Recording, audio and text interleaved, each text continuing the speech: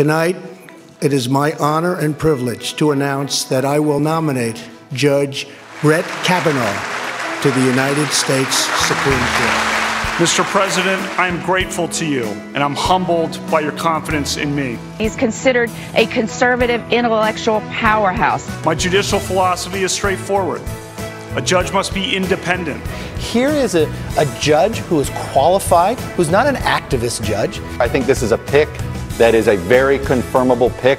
Without a doubt, Kavanaugh is an extremely qualified candidate. Is a smart choice. When you look at his record on religious liberty, it's strong. It is going to be harder for red state Democrats to vote against him. I think the numbers are just there for him. And I suspect that he'll be a great addition to the Supreme Court. 5 seconds left. Will he be confirmed? Absolutely. He'll be on the court that first week of October.